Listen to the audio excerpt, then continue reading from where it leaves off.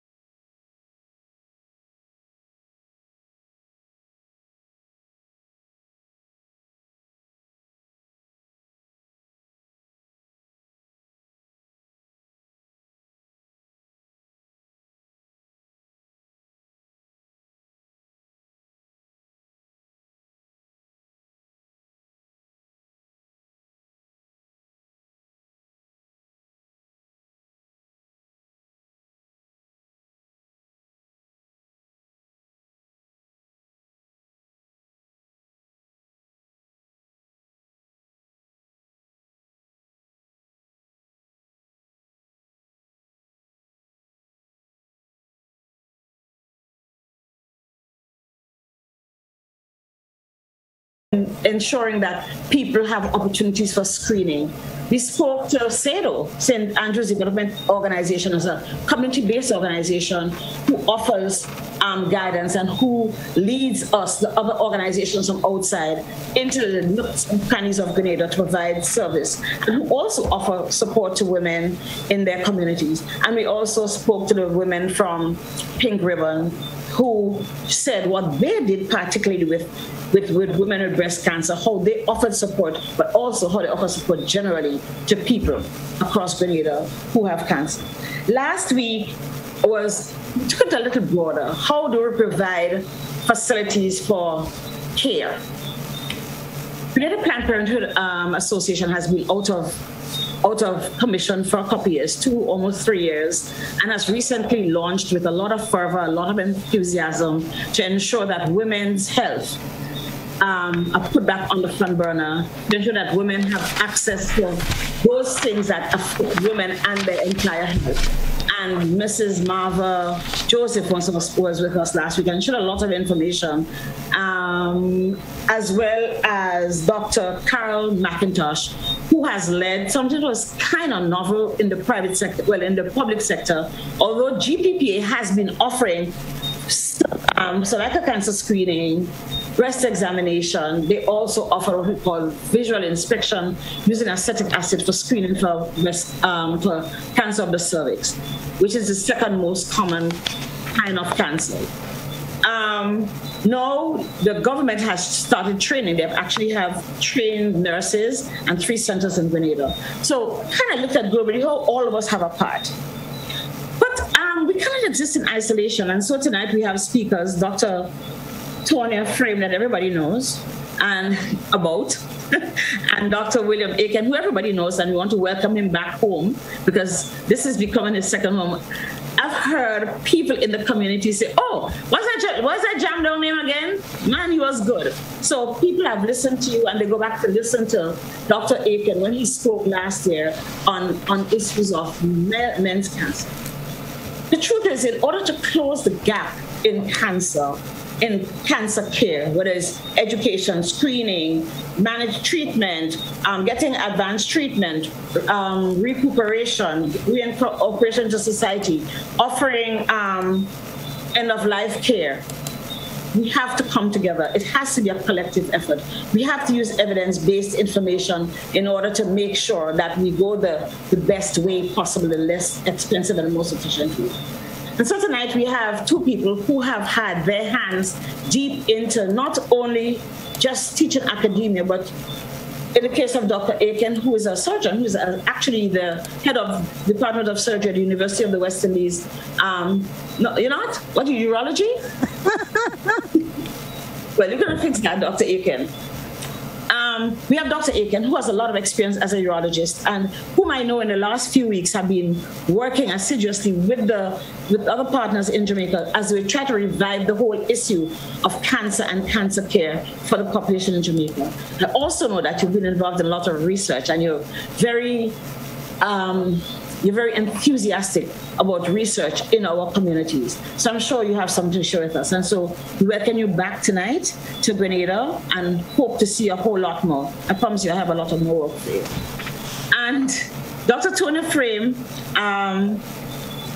little but Talawa, little but big in her own way, who is an assistant professor of global health at St. George's University, but also now is the chairperson of Grenada Planned Parenthood Association. And I know that she's enthusiastic, and I know that they have great plans, and they want to see these plans going. So tonight, I want to welcome them. Dr. Frame also is very involved in research.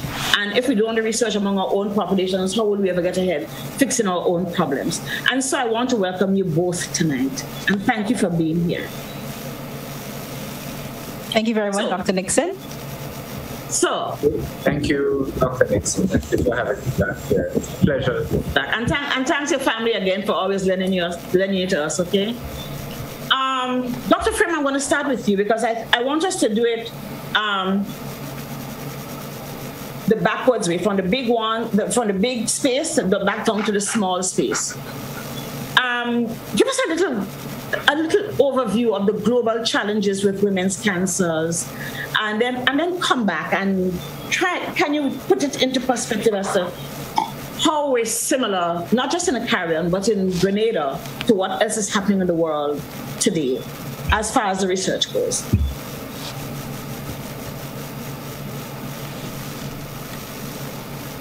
For having me here tonight. Thank you, Godfrey and Dr. Nixon and your viewing and listening public. So as far as cancers are concerned, this is an important public health challenge, not just for the Caribbean, not just for Grenada, but globally, right? And as we're aware, in Grenada, cancers comprise our leading cause of death, right? And the sickness. It's what makes us sick. It's a little different globally. Usually prior to COVID, it was cardiovascular diseases and so on. But COVID has sort of just put a wrench in everything. And in a lot of places, COVID is now the number one cause of death, right? But cancer still is a major priority. And the projections are that as far as looking into the future, that the situation is only going to get worse. It is projected that by 2040, the incidence of cancer is going to increase by about 65%, right? And in the Caribbean, that increase, the Caribbean is actually the region of the world, Latin America and the Caribbean, to be more specific, is the region of the world where the second highest increases in cancer is expected to occur, right? And while we're talking about women, cancers in men is actually expected to increase at a higher rate, right? So you're going to have more men with cancers than women, right? So when we have these conversations, because women go to see the doctor, right? We're health seekers. There's no sort of social restrictions. If anything, men think we go to the doctor too often, right? And men are in the reverse. Most men don't like to go and see the doctor. So the challenge here is that, of course, you're seeing a lot of cases among women, but because the men are going later in a lot of instances, right? They're going when we say here, when water more than flour, right? They just can't take it again. They can't bear the pain. Whatever it is, they can't go to work. They can't function normally, right? That is when they want to go and seek help. So a lot of times they're in a much worse situation than we are. Right? So comparing Grenada, again, globally, the challenge for Grenada as far as cancer, so yes, we have a reproductive cancer, or we have breast and cervical cancer leading the pack, as Dr. Nixon would have discussed in previous programs, right? But prostate cancer among men is highest in Grenada. Right? That is the form of cancer. When you look at the graphs and the charts, I haven't seen recent ones for Grenada, but I don't expect that the trend would have changed much, right? Is that the numbers for breast cancer and cervical cancer are all the way down to the bottom, and ones for prostate cancer are, as tall as a coconut tree. Right? So prostate cancer among men is a very serious issue that we must grapple with in the Caribbean and in Grenada in particular, right? So I think as we go forward, we have this discussion about cancers, and we try to make some distinctions between the genders or between the sexes. We have to keep a clear focus on all of our population, because it is a problem that really affects all of us, right? And many of us know someone who has cancer. Now I think more people are talking about it. I remember my mother said, in her days, they used to call it the beast, right? It didn't have a name. When you went to see the doctor, they would say, that person has the beast. And that's what they called it. But now we're hearing cancer. And that's a step in the right direction. Okay. Dr. Nixon, any question for Dr. Aiken?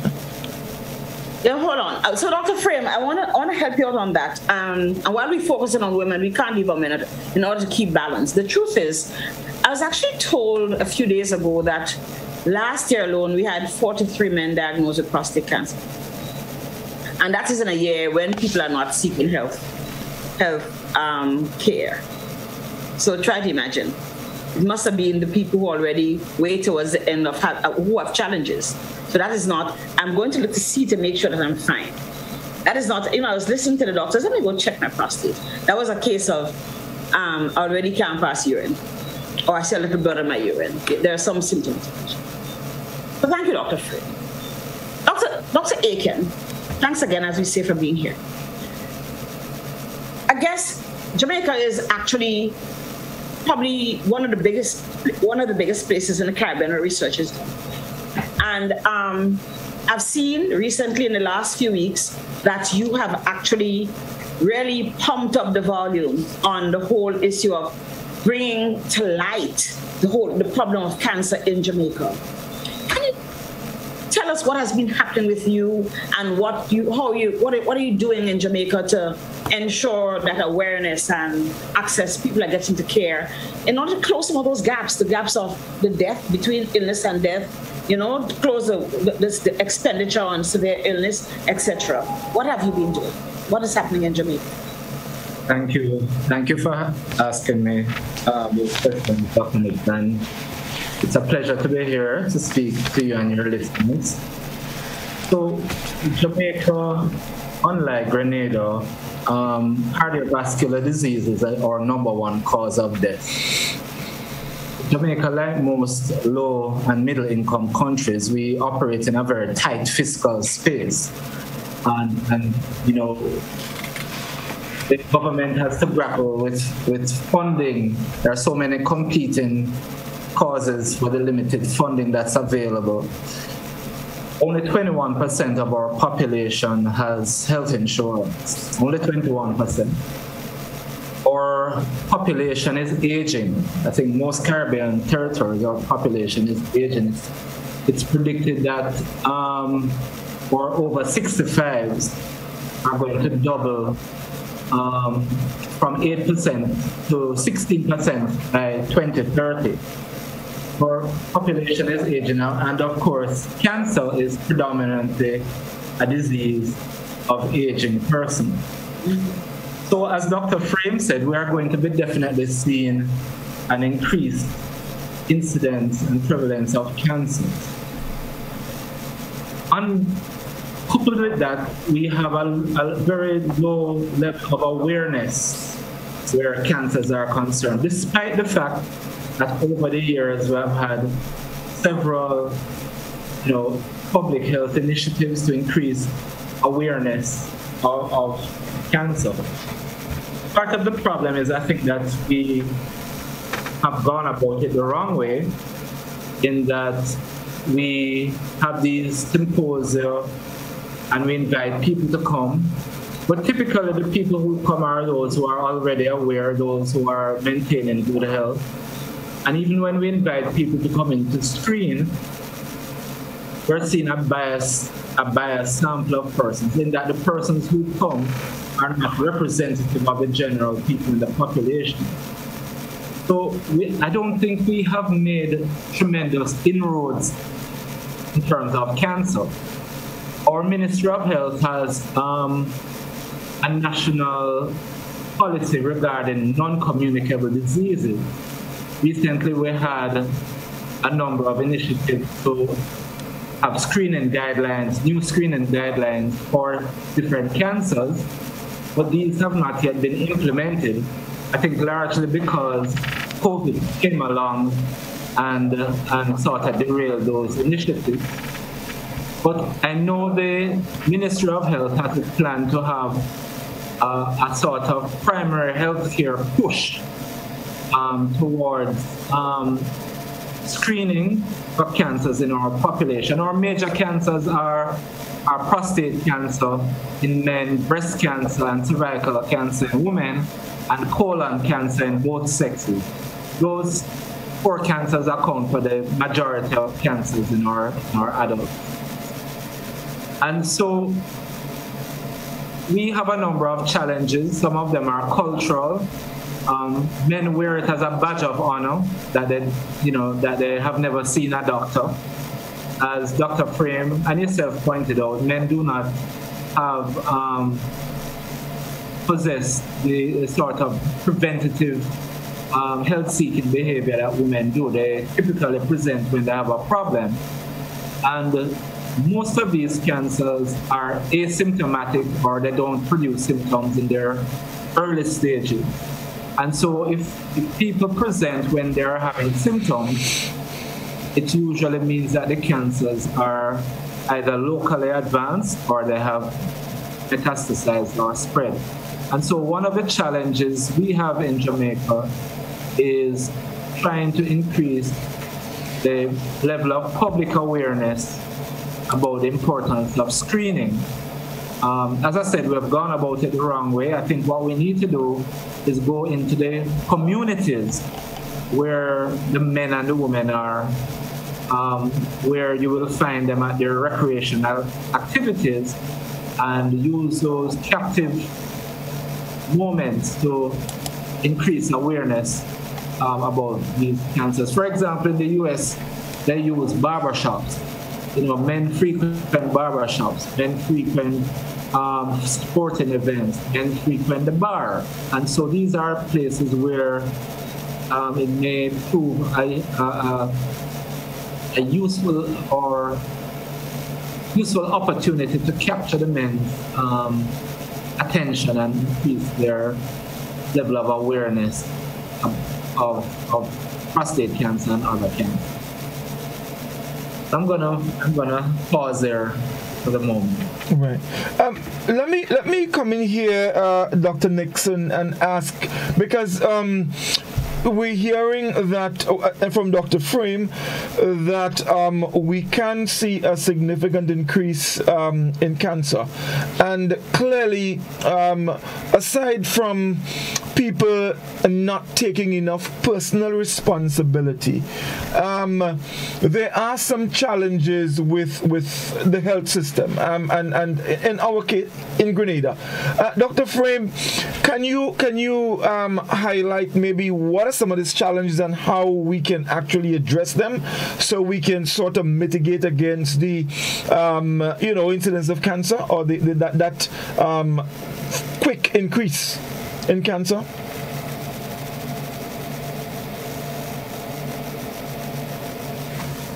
So I think just about every time I speak, I go to one of my favorite frameworks or models, right? To sort of address these kinds of issues, right? And I use it all the time with my students. It's called the socio-ecological model, right? And I think it's an extremely useful model, because when you speak with organizations, international organizations, communities, whatever, it makes sense, right? We talk about involving everyone, a multi-sectoral approach. We talk about a whole of government, a whole of community approach, getting everyone on board, right? And you started off by saying, about taking personal responsibility. But in my world, this personal responsibility issue is a very complex issue, right? It's more than just the phrase, what does it really mean to take personal responsibility, right? Because when you think about the individual, right, there are a number of different factors that either helps that individual or holds back this individual from taking personal responsibility, right? The individual may live in a place where that it's just not, they just can't take personal responsibility, even if they want to, right? So the reason that we have governments, right, and I don't think this is just my opinion, I think this is scholarly opinion and well accepted opinion, right, is to facilitate the development of the people. Right? And so to make those conditions available so people can actually take personal responsibility, right? I agree, we must take personal responsibility, but people have to be provided a construct, a framework, the mechanisms, the tools, the skills, ambiance, right? The services, yes, the ambiance, right? All of the vehicles that are needed for them to take personal responsibility, starting with the information, right? So I think these forums are excellent in giving people the information as a starting point. But we have to have the health services available, right? So we need to have our Ministry of Health performing their role as the Ministry of Health and making access to our health services, to our health facilities, ensuring that those barriers to care and to services are removed, right? So that a man doesn't have to choose between losing a day work, or a woman, right, between losing a day work and going to see the doctor, because he says, watch, I'm really not feeling good in truth, and I probably should listen to my wife and go and see the doctor, But if I go to see the doctor, you know what? I can't go to work because I'm going to sit down there for the whole day, right? So he's losing $60, $70 more a day by making the decision to go to the doctor, right? And early screening is really important, right? So we want to remove those barriers, right? We want to have that available. We want to have the information in the media and in different places at the workplaces, so people have that access to that information to help them to take personal responsibility, right? We want people to have the information about their diets, what they're eating, right? We want them to have information and places, right? So not just the information, but the skills and the tools. So information about eating, but do we have enough places where they can get good, affordable, healthy meals that actually look good and taste good, right? We want them to get exercise, but can they go to a playing field after they come from work and it's lit and it's safe, right? Do we have sidewalks that are, not broken, and not only in St. George's, right? Where people can walk. I remember I lived in Shantimel. I grew up in Shantimel. And my grandmother, when she was diagnosed with diabetes, we live on a hill, right? She was overweight. She needed to get some exercise as per the advice of the doctor. But she couldn't go on the hill every day to walk because we live on the main road and lots of traffic, right?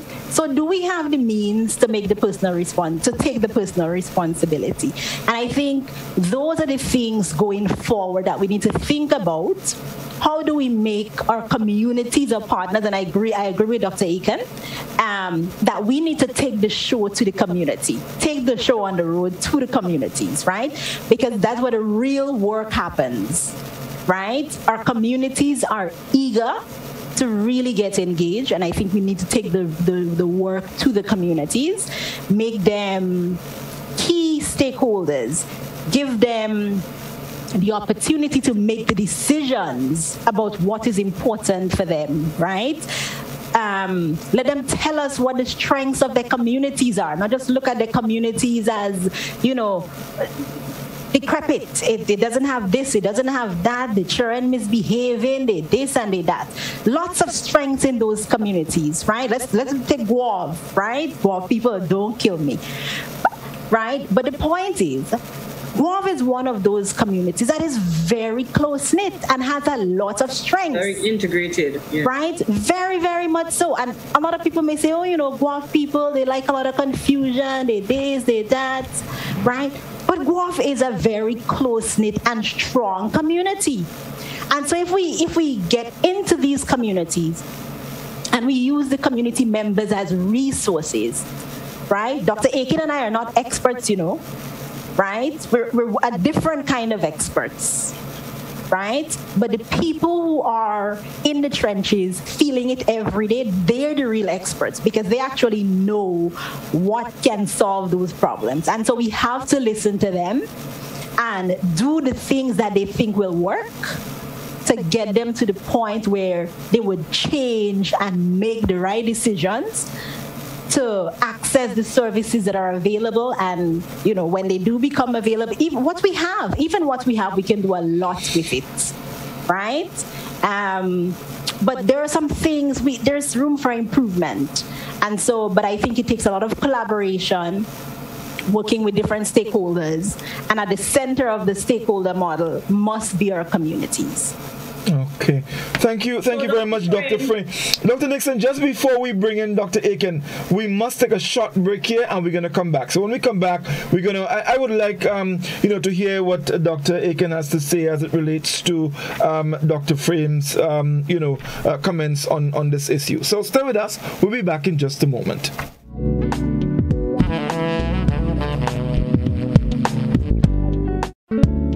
If there was ever a time to keep and stay healthy, it's now! We at Hills and Valley are here to help you take deliberate steps to maintain your health. We stayed true to maintaining the most comprehensive rates while stocking the widest range of medicines and health devices, including personal protective equipment. There are so many benefits shopping with us. You get great savings through discounts for senior citizens and reward cards for loyal customers. Ask about owning yours today. Visit us at Halifax and Grenville Street, St. George, Jubilee Street opposite the Grenville Bus Terminal, and at Hillsborough, Carrico. Our wholesale distribution on Halifax Street also stocks the widest range of pharmaceuticals. We are with you on the hills and in the valleys. We are Hills and Valley Pharmacy. The Nawasa app brings the power of Nawasa's customer service experience to you. Instant, conversational, and smart. Easy access anywhere. Get bill balance, transaction history for up to 6 months, report a fault, link to websites, view payment centers, contact information, push notifications, and multi-tenant accounts, all in a secure login platform. Like a self-service concierge app, mobile.nawasa.gd gets you the support you need much faster. Available on both Android and iOS platforms. Mobile.nawasa.gd, your customer support companion. Nawasa, committed to meeting customers' needs. Level of convenience and comfort awaits you when you shop at Rise and Shine Supermarket and Hardware Supplies, Griffin Lane, Grenville. Convenient, because we are open Sunday to Sunday. We're even at your service on public holidays. Comfort, because we are easily accessible to the physically challenged. Free Wi-Fi is available while you shop, and bags come at no charge. Everyday low prices and excellent customer care. Adequate parking available. We supply everything you can possibly think of. Family and home supplies, fresh meat, vegetables, and personal care products. All brands of cooking gas at affordable prices. You can send in your order, have it pulled, or pick up express. When a loved one passes on, we all need the comfort, support, and guidance of a trusted friend. You can rely on LaCour Brothers Funeral Home. We provide a personalized professional service that exceeds all expectations. Our dedicated staff responds to your every need with the greatest detail, ensuring affordability with a variety of options. Upgraded state-of-the-art facilities, spacious air-conditioned chapel with live internet streaming, a modern, environmentally safe crematorium, the only of its kind on island, private viewing spaces, large on-site repast center, a modern transportation fleet. Join our burial society today and make personalized arrangements for that final moment. As you prepare to enter your loved one into eternal rest, visit or call LaCour Brothers Funeral Home and select a package that brings added comfort to the entire family. LaCour Brothers Funeral Home and Burial Society, continuing a tradition of excellence.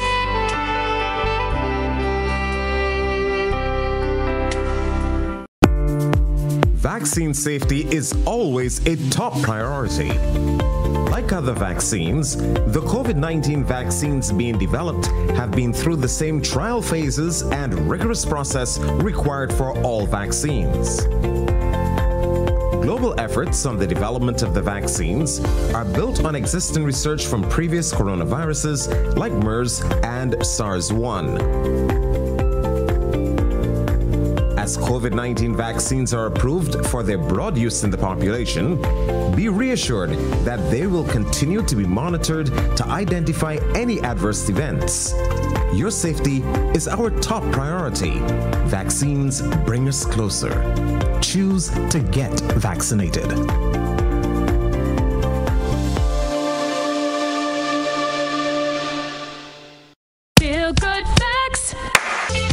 Avoid the most common causes of spreading the flu. Cover your coughs and sneezes with a tissue, dispose of it straight away, and either wash your hands or use an alcohol-based hand sanitizer.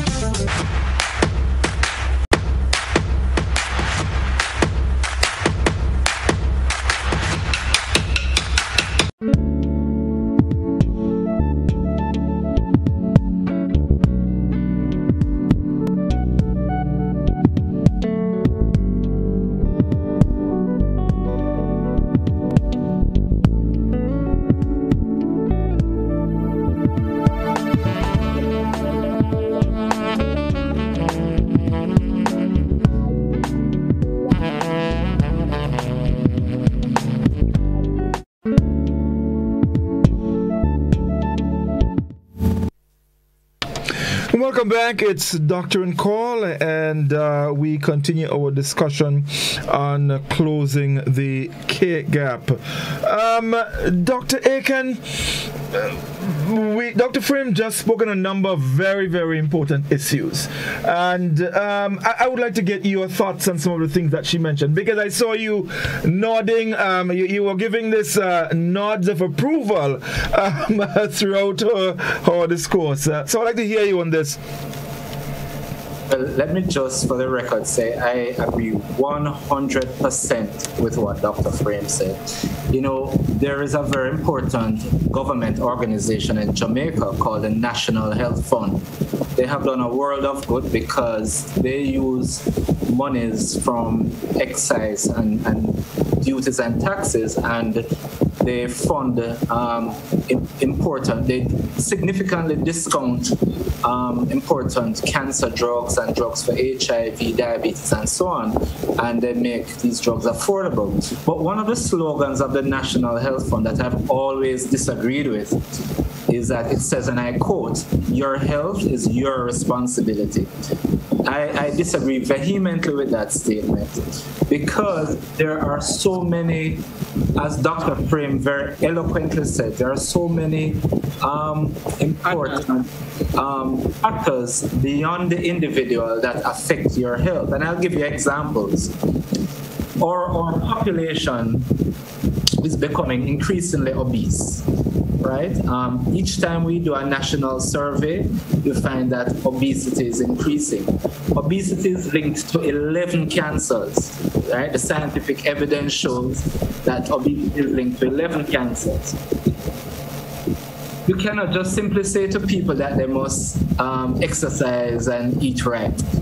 You have to provide the recreational facilities for them to exercise.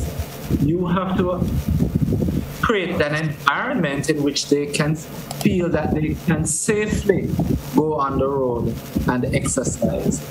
You have to create an environment where people can gain access, easy access, to have their 5 servings of fruits and vegetables daily. When a mother with limited resources, financial resources, has to decide if she's going to spend a ton load of money on fruits and vegetables, which, by the way, cost a lot more than your fast food, and which, by the way, if she gives her a little child, they're not going to eat it anyway. They prefer the cheap tricks and so on. She's going to default to buying what is expedient and what is accessible to her. So we can't talk about your health is your responsibility. There are what we call structural determinants of health that go well beyond the individual. I'll give you another example. In Jamaica recently, we had a controversy because the National Heart Foundation, along with other entities, wanted to put this, what is called this front of label packaging, so that when people go to the supermarket, these front of label packaging would be in gold, black labels, that people would be able to see exactly what the content of the food they're buying is. And the Ministry of Health recommended it, other stakeholders recommended it, but guess what? Our cabinet didn't pass it because big business lobbies came on board and they knew that they would lose a lot of revenues when people start reading these front of label packaging labels. And because of that, it wasn't passed. And so a simple thing like that, where people have access to nutritional information so that they can make healthy choices, something like that was blocked by corporate entities because they recognize they would be losing money if people were made more aware of the health content of the food. So that's an example of things that go beyond the individual, you know? And I could go on and on. I alluded to the fact earlier that only 21% of our population has access to health insurance. You know, a lot of cancer drugs are very costly, exceedingly costly. And without access to insurance and so on, only a small percentage of persons can access these drugs readily. As I said, the National Health Fund has helped tremendously because they significantly subsidize the cost of the majority of drugs, but there are still a lot more drugs that Jamaicans don't have access to that have been proven to increase survival in persons diagnosed with cancer. Okay, thank you, Dr. Aiken. Dr. Nixon, anything you want to come in with?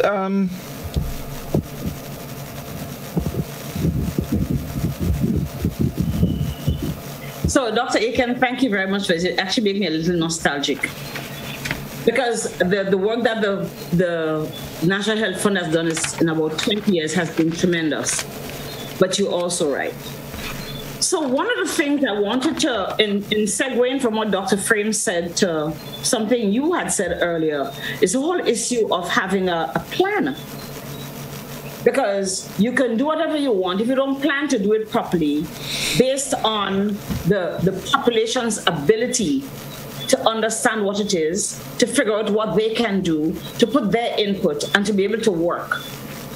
You know, in helping to build our favorite socio-ecological model of care, it has to start from the very core.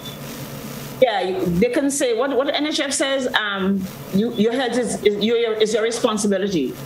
And the rest of the world, because you're just one person.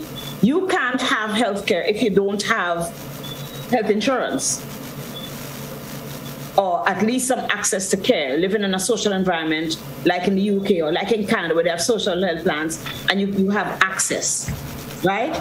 You can't have healthcare that is efficient if 2%, what percentage of our population, 10% have health insurance? Maybe, or maybe less, certainly less than Jamaica, I can tell you that much, right?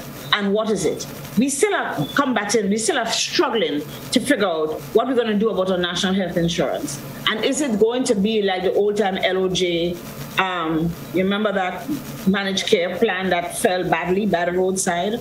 Or is it going to be something like what you have with the National Health Service, where you can go and care, whatever level of care is there? It's going to be like Japan, it's going to be like Sweden, is it going to be like the UK, it's going to be like America? Who is it going to be like? We still have to determine that. The bottom line, however, is that we're going to have to develop a plan that takes into consideration the need of the 100,000 of us. We just a study population, right? That is going to, and Grenadians are very opinionated. Okay, people will tell you, no, sir, no, we're not doing that. That can't work for us. People in Lamode don't eat whatever. We eat whatever. So you're going to have to create a plan that can take into consideration everybody. So you've had a plan because you talked about guidelines. How has that worked for you in trying to get your system, your cancer interventions, your cancer care gap closure going? How has that worked for you? Okay, so the Ministry of Health has a comprehensive non-communicable diseases plan, which cancer is part of that. So the truth is that prior to COVID, you could see where the Ministry of Health was taking the steps to involve the various stakeholders to get feedback on how best to implement this plan. For example, they had reached out to various medical groups about a national health insurance. I know the ministry wanted to, and in fact they have in some ways started a national cancer registry. Not sure how effective it is. They met with various stakeholders and came up with new screening guidelines for a number of cancers. A very involved and comprehensive and scientific process was involved in coming up with these. But none of these things have really been put in motion. And I know also that the focus is on primary health care. So like most Caribbean territories that we have a mountainous geography, and there are barriers to accessing healthcare because of our geography. The focus would have been on the primary healthcare centers that are close to the various communities, and you would have a referral system right up through the system from primary, secondary to tertiary care. So there is a plan, but the communication of that plan to the wider public, I think, was derailed by COVID, and the implementation of that plan was also derailed by COVID, because, to be honest, the resources of the Ministry of Health has been diverted primarily to fighting COVID, and it has had a major negative impact on a number of aspects of healthcare, not least of which is cancer care. Cancer care has gotten a major blow from the diversion of resources to managing COVID in Jamaica. And I suspect that is throughout the Caribbean as well. Okay. Dr. Frame, I have a question I would like to ask. As it relates to public health, what role does public health play in cancer prevention? Such an excellent question, Godfrey. Very, very important. Public health, for those who may not be aware, deals with prevention, right? So we like to make the distinction between public health and medicine, right? So as public health practitioners, our focus is on the prevention of diseases, the prevention of negative health outcomes and consequences, right? We are not in the business of providing treatment, prescribing medication, and all of those things. So I always say that if as public health practitioners we are doing a good job, right, we should see much fewer cases of all of these diseases that are plaguing our communities and our countries and regions and so on, right? But there is something about our practice of public health where we're failing miserably, right? And I really want to think it's because of the way that we're not engaging our communities, that it's about the ways, how we don't have the financial resources in a lot of cases, right? We don't set our own agenda, those kinds of things, right? So oftentimes we can't actually work on the things that really matter to us in the ways that it matters to us, right? So I think we're failing for some of these reasons. But public health is really about prevention and trying to give people the information as the first step, right? So there's something called the 6 building blocks of health systems. And information is one of those building blocks, right? You must have information.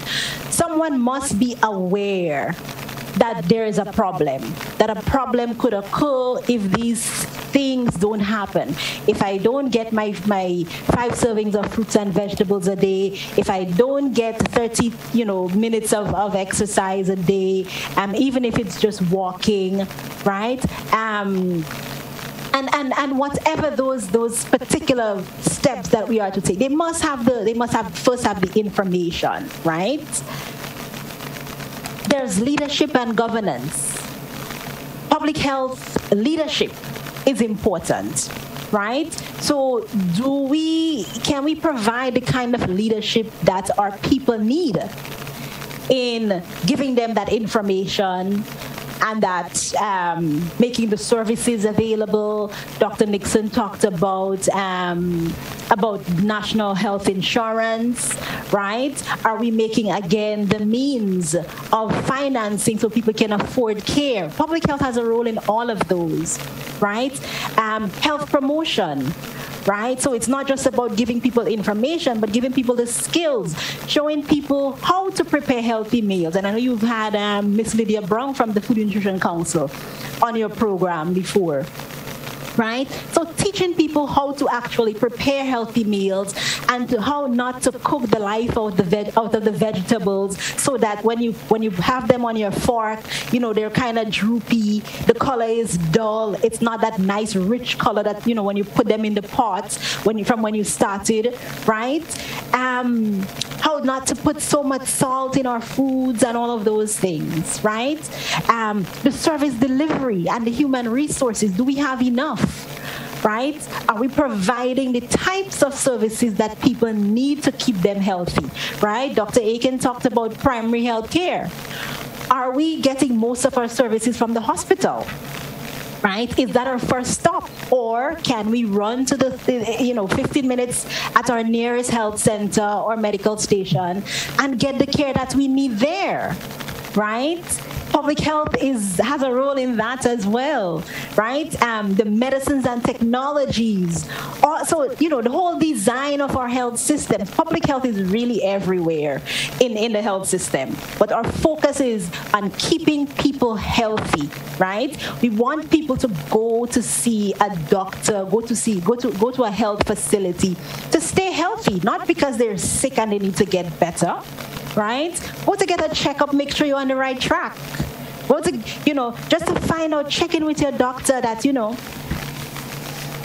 just check my vitals. What can I do to improve the way that I'm feeling, the way that I'm living, to manage my stress, all of these things, right?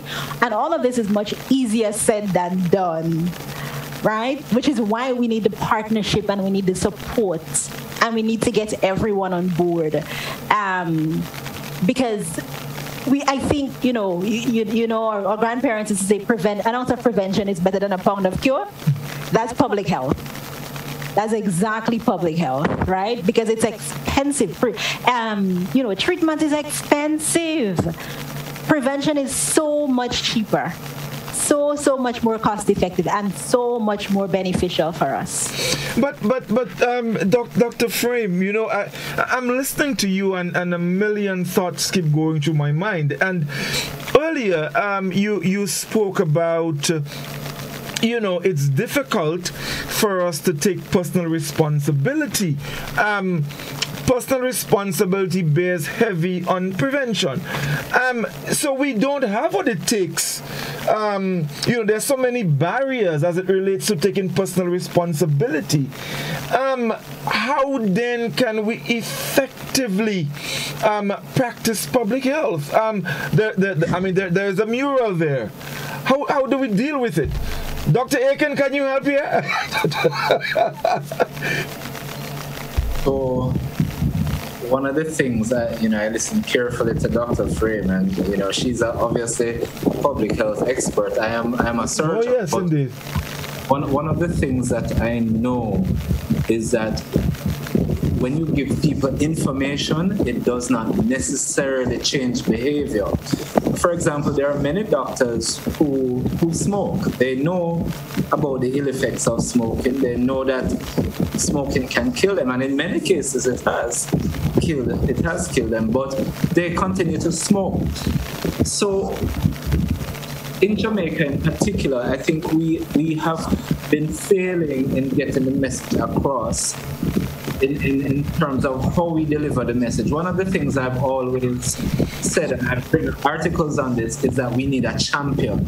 We need role models. We need somebody, perhaps like a Usain Bolt, or perhaps somebody of that ilk that people look up to, respect, and will model their behaviors, to come and say, look, I did my PSA and I did my rectal examination.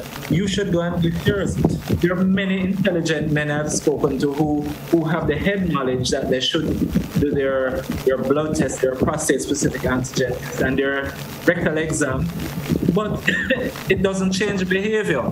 And so we need to emotionally connect with people, and we need to have role models that they respect who can champion behavior change.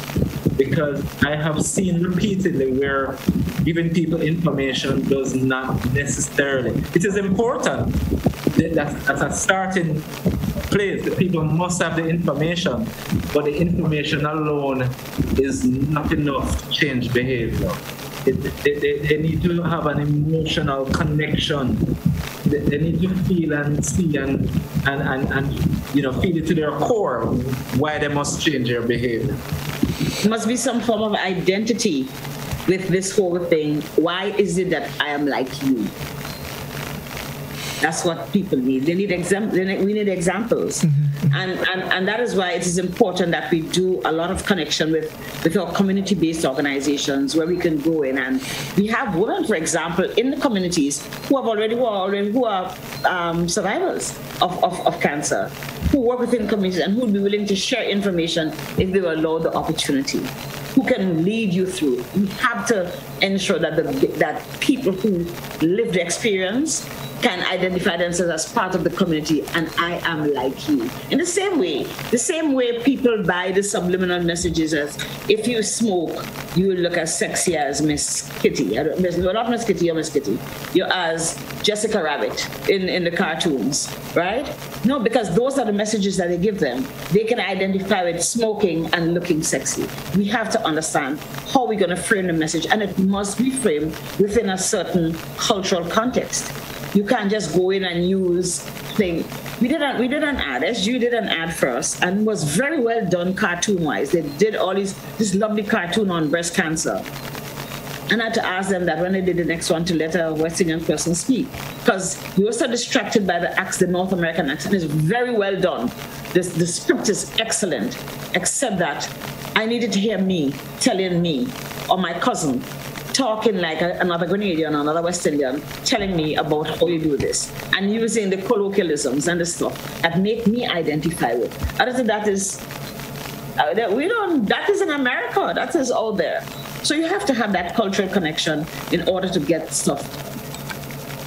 Okay, so we're going to take our final commercial break, and when we come back, I have one more question for Dr. Frame. Dr. Frame, you notice I'm picking on you tonight, yeah? and I have a question for Dr. Aiken. Because yes. The truth is, we've been speaking about women's cancers, and we cannot generalize it, but this is about women's cancers. I'm fighting for the girls here, okay? Okay. But Doc, let's take the break. Let's take our final break, and we come back and deal with that. And after that, we'll open my telephone lines because the telephone is already going. So stay with us, folks. We'll be back in just a moment.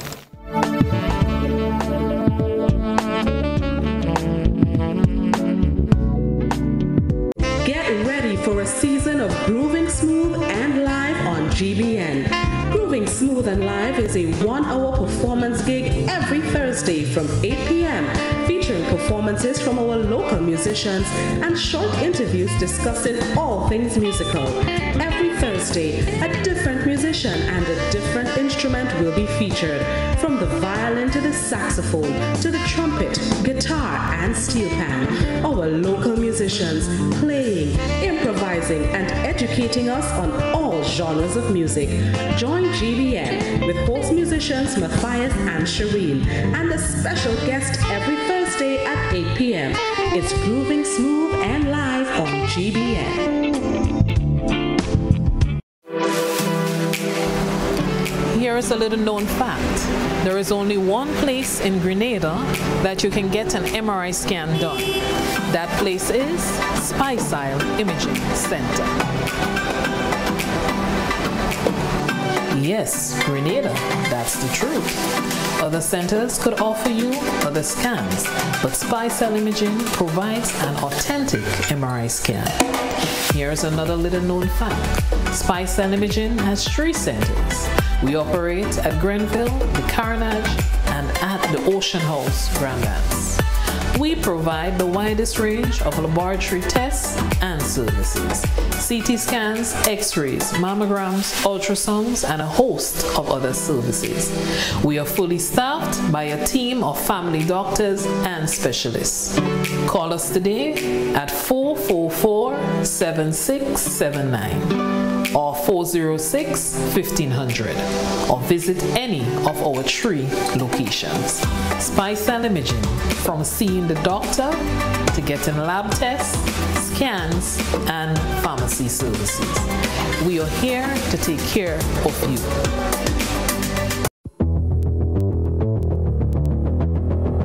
Introducing Color by Sissons. Color by Sissons. Color by Sissons. Color by Sissons. Color by Sissons. Color by Sissons.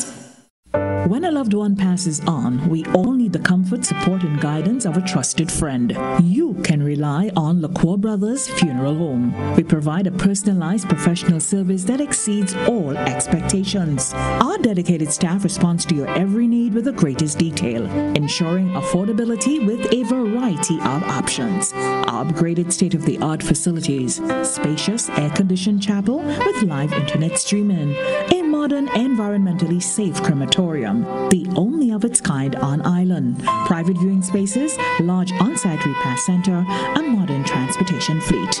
Join our burial society today and make personalized arrangements for that final moment.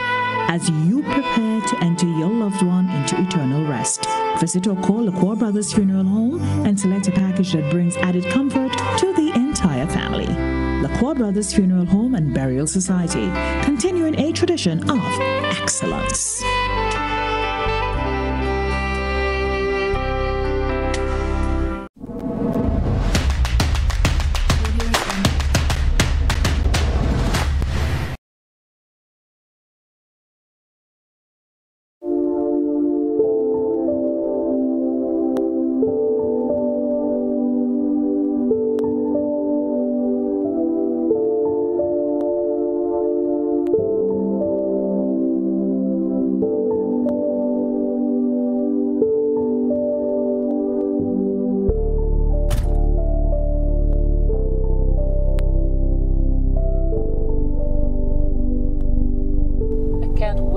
My granddaughter.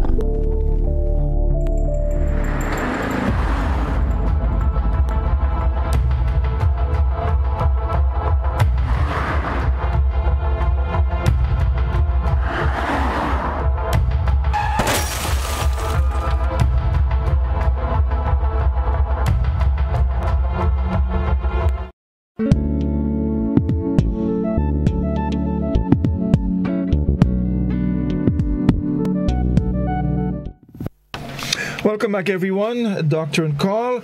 Dr. Nixon, did you want to ask a question? Because I have one more question for Dr. Frame, and then we can open the line thereafter and invite our callers. Well, if your question segues from what she had before, what you've been talking, you can go ahead. I will ask Dr. Aiken after. Okay, so Dr. Frame, we know that cancer can affect patients and other people differently in different ways, but it can have serious impact on large communities, on large populations. If that is given serious attention, in other words, if research is done on how it affects large populations, what can we get out of that in terms of helping to deal with it? Another excellent question, Godfrey. I think I'm going to go to med school, you know. well, not med school, but you know, public health. I think you should do public health. Yes, public health. I agree with you. I'll do. Yes. So, the benefit of doing research is that you have a basis for making decisions, right? A lot of times we find ourselves doing research for the sake of doing research. We have the information, we do nothing with it, you know, because there's a large grant and it's good for our academic future and so on, and we do it. Not so many large grants in Grenada, but you know. But we get really very valuable information from doing research, right? Sometimes we make decisions by what we think and what we hear people say and what we think we see. But without the framework of what research provides, which is a very structured methodological process, scientific process, that rigor of science, right? We don't know for sure, right, if what we're doing is the right thing. We don't know if we're addressing the right problem. Right? So first of all, we have to make sure that we're asking the right questions when we're doing our research. To get the right, not the right answers, but to get the answers, to answer the questions that need to be answered, to solve the problems that need to be solved. Sometimes we may not like what we find, but that's just the way it is. And somebody else may just have to do it again and tell us, well, you know, we found something pretty similar to what you find, so we think you're on the right track, and this is really the way. This is the issue, and then let's just say how to solve the problem, but now let's go back and ask the same people that helped us to understand the problem. Well, how do you think we can fix that? What do you think might work? Because they have the answers. And so we get not only an understanding of the problem from that population, but they also give us an understanding of the solutions, right? And we make our recommendations based on that. We go back to them again and we say, well, how can you help us to actually do this thing, get this thing done? And they say to us, well, you know, but maybe if we form a little community, a little organization, or you know this lady up the street up there, she's somebody that people listen to, right? Dr. Aiken's champion. Let's get her on board, and if she is talking to people about this thing, they're going to listen, right? So let's use this approach because we think in this particular community, this is going to work. You go to a different community and you ask them the same question, and they'll give you a different approach for what will work in their community, right? So research is important for evidence-based decision-making, but it doesn't stop there, because we also need to monitor and evaluate our programs, and this is one of our weaknesses. Right? We do a lot of programs, right? So Godfrey, for example, you have these radio, TV programs that you do every week, right? We think, you know, with the viewership and all of these things, we think you're doing well, you're reaching the people, maybe people are making some decisions, healthy decisions, some changes because of it. But are we really looking at the data to find out? Have you ever gone to ask your viewers and your listeners, you know, has your program, if your program has influenced their health decisions in any way, right? Do you know if what you're doing here is just wasting me and Dr. Nixon's and Dr. Aiken's time, Godfrey, right? When I could be in my bed sleeping. Or is this really helpful, right? And people are taking it on board. So that's why the monitoring and evaluation is important. We can't just implement things because it makes us feel good and so on. We have to do it because we need the data to know that what we're doing is working and we're not spinning top in mud, right? So the research is really, really critical, and not for research for the sake of it for its own sake, but research that serves the need of the people, that can give us the change that we need to see in our communities and our country. Okay, right. Dr. Nixon? So we spoke about cancers, and a lot of it, again, using that model from the person to the recipient that goes up to the entire community. And in speaking about women's cancers, we tend to think it's a problem of women alone. Women cancer, woman business. No. Dr. Aiken, as a urologist, I know you also take care of women who has challenges in the reproductive organs. What is the role, though? How do you think our males can enhance and can close that care? How can they participate in the whole process of closing the care gap, closing the gaps that exist in women's cancer? From your experience or from what you have seen in your research, where do the men come in? Because we don't want to leave them out as part of the whole ecological components of parties in the participating groups. No, that's an excellent question, Tonia. The truth is, as a urologist, many times I see women bringing men to me, kicking and screaming. The men are kicking and screaming, and the women, the wives, the girlfriends, sometimes the mothers, bring the men. They insist that the men come in and get their prostate checked, sometimes on threatening to lock shop and so on. So I see a lot of that. The truth is, I don't see a lot of the reverse. I treat a lot more men than I treat women.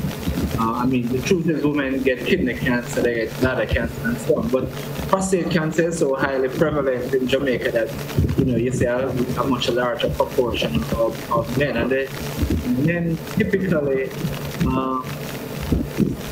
have pretty good support from their wives and partners. In the situation where women come, oftentimes it's a lady friend, it's a female friend, or a sister, or a mother who accompanies the woman to the doctor. And a lot of times the men are missing in action. That's my experience. So I don't think that there is reciprocity in terms of the level of support given to our women that women give to men. And it may be a cultural problem. In Jamaica, a lot of women are single mothers. They don't have the support of men. A lot of men are absentee fathers.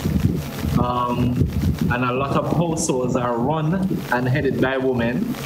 And so when women face health challenges, they go to their network, which are invariably are their sisters or other women. And so the question you ask is really an important one and one deserving of study, because to be truthful, I don't see a lot of male support. It is true that there are exceptions. There are committed husbands who will come with their wives and are there with them throughout the entire process.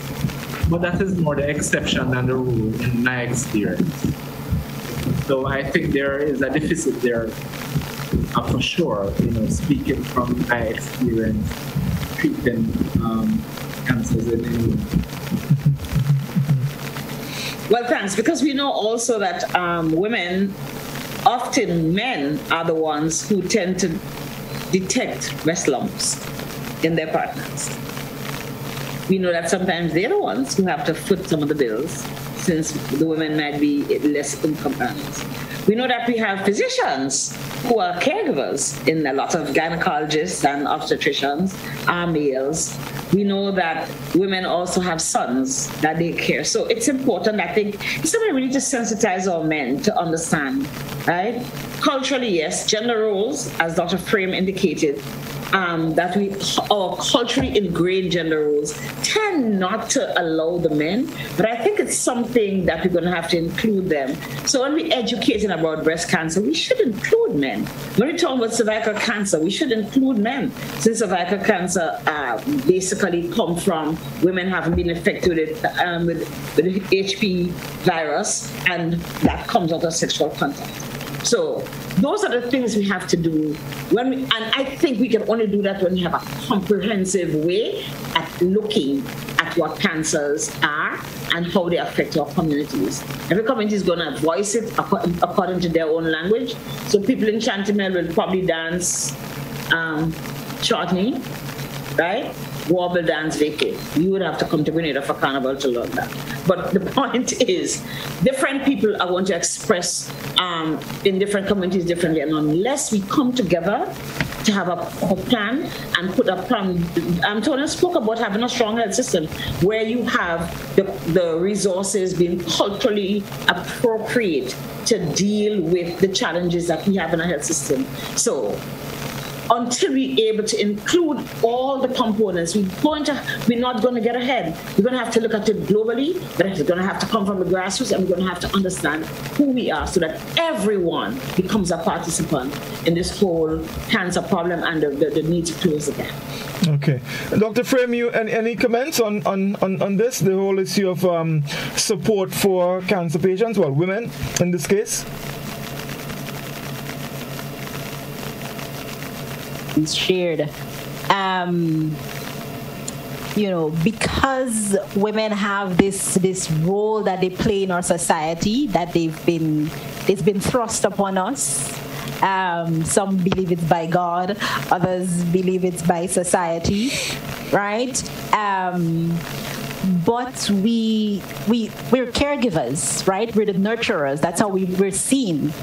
And so it's so much easier because of the way that we're raised and all of that to be there to support those who need the support, whether it's a man or it's another woman, right? It's easier for us to do that. And I think as well that men provide support in different ways. But and oftentimes people provide support in the way that they are comfortable and not the way that the person who needs the support actually needed to be demonstrated. So I think that's important. That the woman might need the man to actually show up and be there at the doctor with her, right? And that's important. And as Dr. Aiken said, that doesn't happen a lot, right? It's not good enough that because maybe of her situation, her economic situation, that she has to rely on him to pay for her medical care, right? Because it's not available otherwise. We don't have national health insurance or a national health fund or something like that. It's unfortunate. But we do need our men to show up for our women in very tangible ways, as supporters, as cheerleaders, letting them know emotionally, being there for them emotionally, and in all of those other ways that they're there for them, and they have to say it. Sometimes you need the words to express it, and I know men are very action oriented. So use some of that action to actually show us in those ways that support to get through those difficult times. Okay, wonderful. So we're going to open our telephone line. It has been going well. And folks, you can ask your questions. So let's go to a telephone at this time and see who is with us. Dr. Ncor, good evening. Great. It is Augustine. Thanks for the opportunity. I must indeed say that I cherish this level of conversation. By the way, can your guests hear me all? Yes, they are. Very well. I do cherish this level of conversation, communication with the people in relation to health. But I want to ask a particular question. It has to do with public health and in effect the mitigation of disease, the creation of disease and the suffering that people go through. Little reading tells me, and you were speaking particularly of cancer this evening, but there are other things, many others. Little reading tells me that air pollution, I refer to the breathing in and out of contaminated air, whether from emission, from vehicle exhaust, the burning of chemical composites, plastic, foam, composites, wood composites and other things, agricultural stubble, tires, agricultural stubble, construction rubble, charcoal kilns, or locally known as coal pits in the middle of villages. That these things discharge chemicals that are not good for the human body and create problems with organ failure, strokes, cardiovascular conditions, and otherwise. Doctors, I dare challenge you, I retract that. I urge you to spend a minute, each one of you, to speak to the people of this here country, especially the leadership, that they should seriously begin to look into and commence a debate, a serious conversation on burning of these levels of materials in public, because they're affecting the health of the people. Personally, from what I've read, I think we're killing ourselves alive. But people take it as nothing. Oh, we go, grandparents live in smoke, burning wood. No, it's not the same today. I urge you, gentlemen, can you show us the connection between air pollution and these diseases that we're talking about, particularly cancers? And whatever advice you can give to the people, especially the state of Grenada, to put measures, or at least begin to put measures to combat this thing, that our people can respire well in this air country, their right to clean air, and which will help us to exist a little longer in this here country. I trust that my question is clearly understood, and I thank you very much. Thank you very much, caller. Thank you indeed. Let's start with Dr. Frame, because we're dealing with Grenada here, and we'll go to Dr. Aiken right after. Thank you very much, caller. Such an incredibly important question, right? Our behaviors, our very own behaviors, right, are putting us at risk for these negative consequences that you're talking about. Yeah. So, and I know that that's part of what Godfrey was talking about when he talked about the personal responsibility, right? But yes, all of these things are linked. The link with air pollution and, our level of exposure to the sun, and because we feel, we're dark skinned and we live in the tropics, we don't have to wear sunscreen to go outside. We don't need to wear a hat to protect ourselves, right? As you mentioned, the emissions from the vehicles, right? When we have the opportunity to inspect our vehicles annually, are we using that opportunity to really look at some things that can affect the environment, right? Yes, we're doing the safety checks on the vehicle, but it's an opportunity to also look at what's coming out of our vehicles, that old black, dirty smoke that hits you in the face when you're driving, right? What is that? What is that doing to us? Right? Where our communities or people live near the dump site in Perseverance, right? What are they, and when you live there for so long, you don't smell it anymore, but what are they inhaling? What are they breathing in, right? When we have communities around, our electricity plants and those kinds of things, right?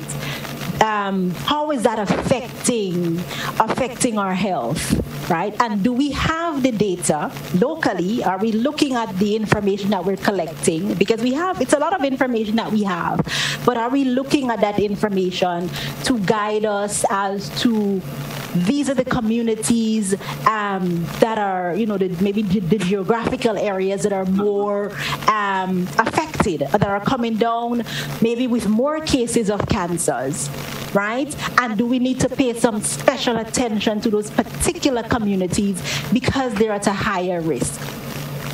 And the interesting thing is that, cancers fall under a broader heading of chronic non-communicable diseases, right? So we're speaking about it as a separate disease, but the risk factor for cancer is actually shared with a host of other chronic non-communicable diseases. So in fact, if we take these measures, all of the measures that the problem areas that the caller identified, if we take the measures to address those concerns in society, all very important ones, right? We're not just making a dent with our incidence of cancer or new cases of cancer in our community, right? We're making a dent on heart diseases, right? We're making a dent on just name them. You're making a positive impact on those conditions, right? So I don't want to put words in the caller's mouth. I think the caller did an excellent job framing the issue, and I think the folks in authority, the caller has spoken for himself essentially. I don't really need to add a whole lot, but I've added some, right? I think the caller was right on point. Okay, thank you very much. Dr. Aiken, you heard the caller and the concerns. Sure, I think the caller, as Dr. Frame said, is right on point. There's overwhelming public health evidence that atmospheric pollution increases the risk not only of cancer but of other chronic diseases. And I think there doesn't need to be any debate on the matter. I think legislation needs to be enacted where there are penalties for people burning, stuff in the communities. That should be banned, quite frankly. In Jamaica, there is legislation, but the problem is enforcement. You have to not only have the legislation, but you have to have the ability to enforce it as well. So, and it's not just about burning as well. A lot of old buildings have asbestos that is known to cause cancers. Some buildings are predisposed to mold on the walls and so on, which can lead to respiratory diseases and so on. So the whole issue of atmospheric pollution is a very important one. I really thank the caller for bringing that issue. Okay, thank you very much. Let's get back to the telephone. Doctor in call, good evening. Hello. Godfrey, good night. Yes, good evening, caller. It's another boss program. Congratulations. But I wanted to hear Dr. Frame's response to the question you asked earlier with respect to personal responsibility, because I'm a firm believer in that. And I remember Dr. Nixon, when she was at the Ministry of Health, she had issue with the fact that the slogan, drink responsibly, doesn't really make much sense. And I understood her reasoning at that time. And it still resonates with me. But to Dr. Frame, and I would really like her to answer that question seriously, because for weeks, Godfrey, and perhaps months, yourself and Mr. Bizinski would have spoken at length about vaccination against COVID-19. Now, the question is, government, stakeholders, everyone, including Dr. Nixon and yourself, also presented the facts and the benefits of vaccination. I'm speaking about in this current COVID pandemic. And our numbers are still low. Now, should government mandate? Because then, if it is not your personal responsibility, whose responsibility it is? Because there's this old saying too, you could take the donkey to the water, but you can't make it drink. So if in the abundance of water here, in the abundance of all the information, of all the access, of all the vaccines and so on, the campaigns that were held, the messaging,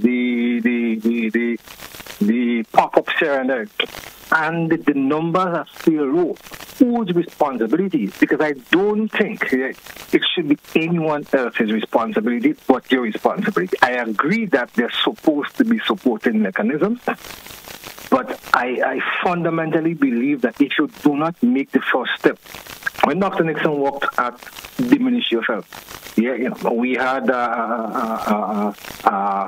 it was for Caribbean Wellness Day, and how many people came up? Now, look, I was looking at the statistics from the viewership right now on Facebook. Less than 30 people. You present such a well-packaged program here tonight, and the interest is elsewhere. I can't speak for television, but I'm just looking at it, and I'm saying to you, had it been something more sexy or sensational, I am sure that there would have been more people. So whose responsibility it is? And I want Dr. Frame to honestly tell me that. Thank you. Thank you very much, caller. Dr. Frame?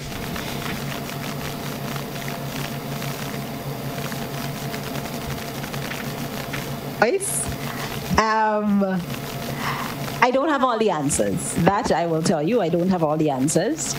But what I can say is that it has to be a partnership between the government and the people, right?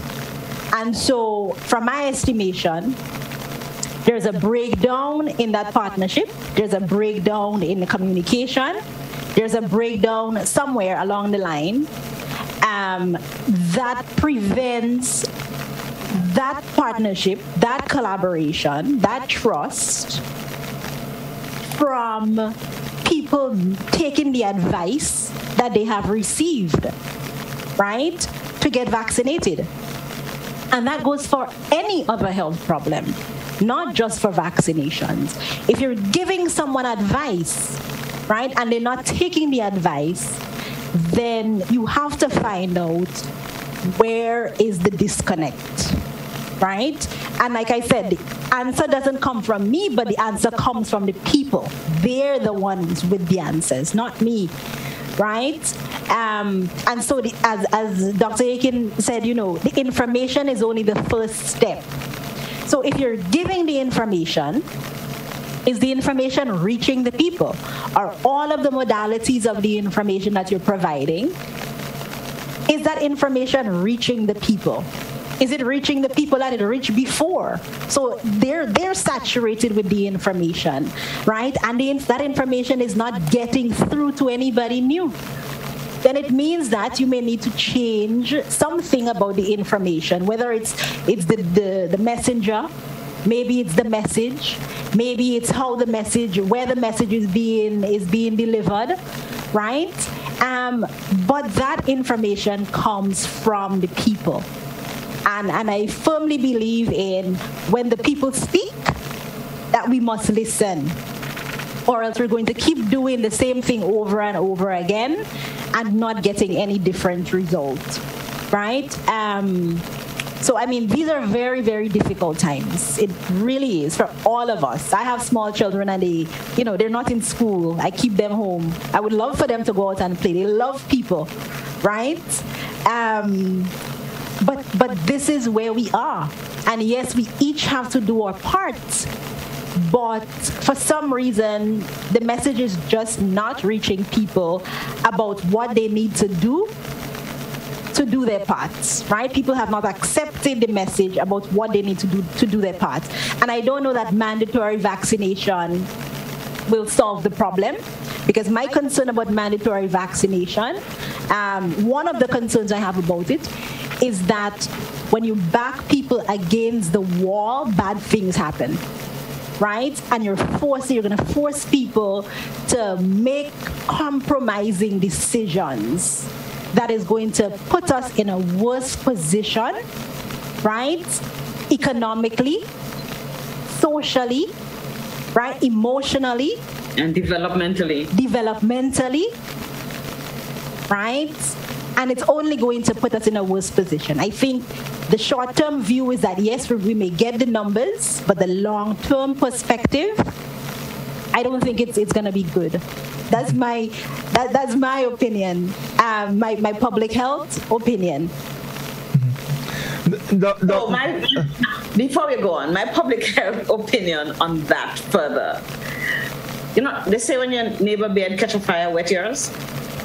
And as we sit here talking about cancer and closing the gap to care, we have to learn from the mistakes of this past campaign and ensure that we don't repeat wherever the shortcomings. We have to understand where did we not succeed. I'm not going to say fail because I don't think we failed outright, but where did we not succeed?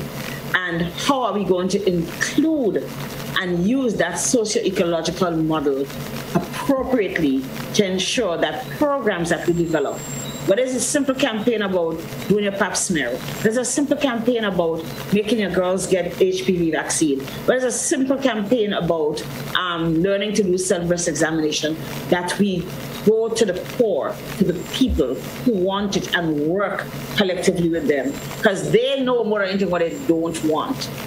You can tell them what's good for them, then they will say, okay, let's see how we can fix this.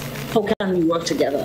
We have to also ensure that in doing our cancer prevention and care campaign, or whole plan and implementing any plan that we have, that we ensure that it comes from the core, that it comes from the people, that we work collectively, go to the grassroots and don't make the mistakes and fail. Because we cannot fail, because they've already predicted that in the next 2 years we're going to have that mushrooming of cancer, especially because of the deficit in education, the deficit in screening, the deficit in early care that we've had as a result of COVID being made number one and forgetting everything else.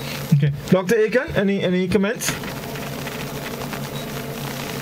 I listened carefully to Dr. Frame, and I think the answer that she gave was perfect. The only thing I would add is that you have to know the culture of the people, and your messaging has to be culturally appropriate, and you have to engage with the people sufficiently before rolling out any program. In Jamaica, the HPV vaccination of teenagers, teenage girls failed miserably, and simply because there was not enough stakeholder engagement with the parents, with the schools, with the churches.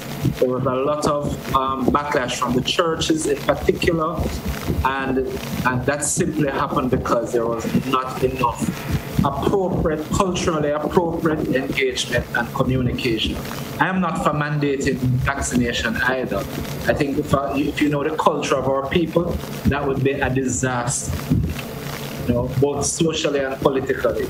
And politically in particular. Yeah. Let's go back to our telephone. Dr. Nicole, good evening. Well, good evening. Good evening to all. Dr. Nixon, good evening. Everybody else. Hi. I just want to ask, in the last maybe about 4-5 years, I have to say 4-5 because time is going really fast with COVID, right?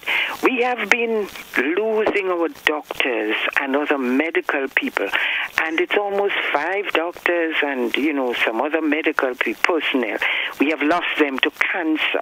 Was any investigation done, and will we see any changes?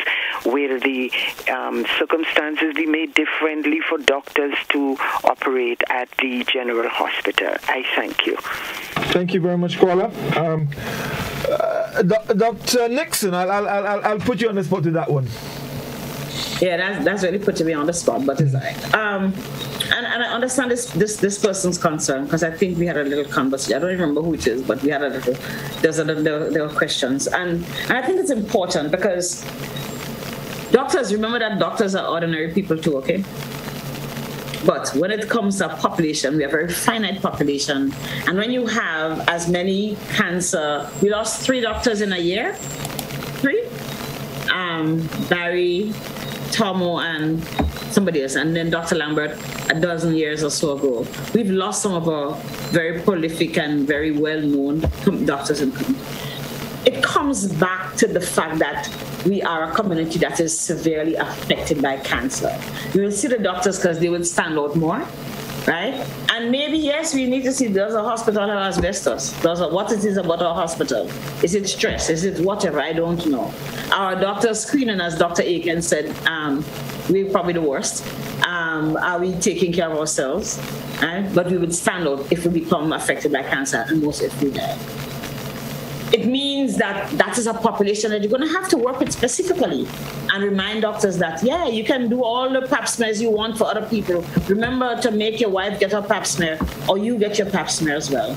You can do all the examinations. You can write up as many things for mammogram. You can send and do as many colonoscopies as you want, but please include yourself. So I think it goes back to finding that finite population that stands out, because the doctors will stand out. And we lost 3 doctors in that 1 year, I remember that. 2018, 19, when we lost 3 very prolific physicians, including people who worked in cancer. So we have to be very cautious. And people. Yes, Barry. Yes, Bill.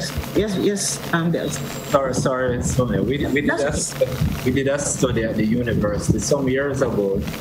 We did a cross-sectional survey where we interviewed consultant physicians at the University of the West Indies, University Hospital. And we asked these men about their knowledge and attitudes and practices. Towards prostate cancer and prostate cancer screening. And what we found was that they were very, very knowledgeable about prostate cancer. They were very aware about it. They knew all the screening tests, they knew the age they should start screening, etc. But very few of them had actually screened. Very few of them had actually done the PSA test or the digital rectal examination. Which brings me back to the point I made earlier, that a knowledge or awareness, cognitive awareness or head knowledge of risk and a disease does not necessarily change behavior, and we saw it was very stark in these doctors who were well informed. They knew what to do, but they didn't actually do it. And in some cases, we have had quite a few doctors who have died from prostate cancer, or who have been diagnosed with advanced prostate cancer. And you'd think that doctors should know better, but in fact, they do know better, but the actual practice is not there. Of the behaviors, yeah. Let me just ask this, Dr. Aiken or Dr. Frame, any of you can take it. Sometimes we know what to do. But as Dr. Nixon said, when the caller mentioned about, we losing a couple of doctors, could it be that there is this fear inside of us as it relates to what we might hear?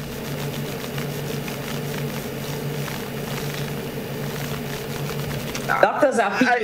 I don't know what to think. Yeah, doctors are people too. So they do get frightened. Could it be that? And if that is the case, how do we overcome that? How do we get people to understand, look, yes, we know you're frightened, but this is something that you need to do? So I'll go first. So and I'll use prostate cancer as an example. So in the case of prostate cancer, there are a number of barriers to screening, and the fear of the diagnosis and the fear of the consequences of treatment, or the potential consequences of treatment, especially those consequences that affect a man's sexual functioning, are a major barrier. In Jamaica in particular, there's also the barrier of one of the tests, the digital rectal examination, that men really frown upon, and it's considered taboo. So fear is a factor, and this has been studied. There is also denial. This cannot happen to me. And there's also the feeling that, this men die with prostate cancer and not from it, so it's unlikely that I will die from prostate cancer. But the fact is, it's the leading cause of death, cancer-related death in men in the Caribbean, not just Jamaica, but in the entire Caribbean. So men are definitely dying from it. And so these are important barriers. And again, it's education, trying to reach men.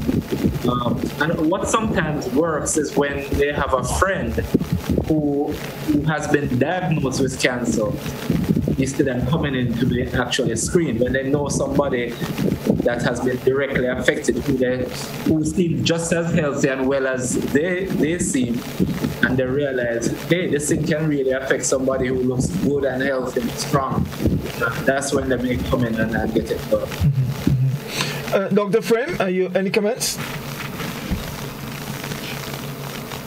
I agree with Dr. Aiken, but I also want to add, maybe less so for doctors, or maybe not, just the fear of the exam, or the fear of the test might be the first level of it. Yeah, because it's invasive. We have this very type of masculine culture where, men are very sensitive about that part of their anatomy, right? So I think even getting men comfortable enough to just be accepting of having the exam done, I think that's a fear that we have to address. But I agree with everything else Dr. Aiken said.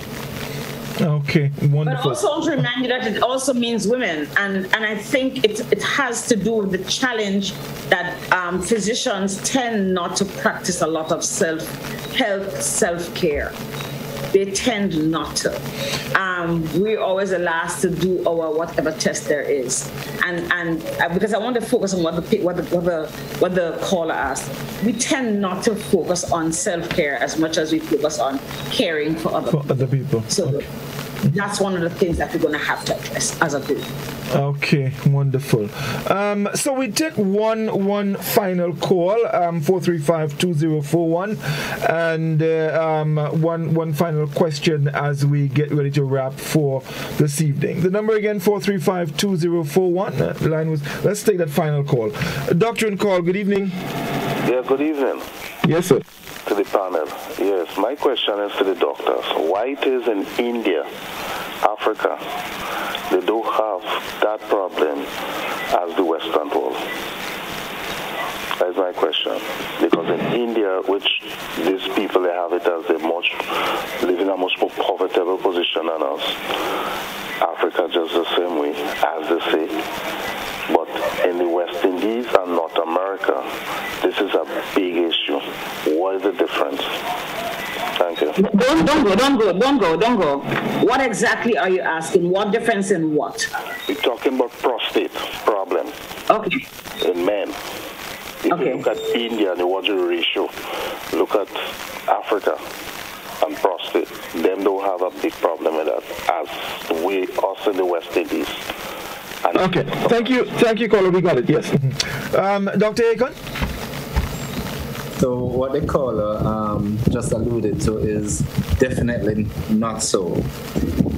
Africa, sub-Saharan Africa in particular, has one of the highest death rates. In fact, sub-Saharan Africa and the Caribbean compete for first place in terms of the death rate from prostate cancer.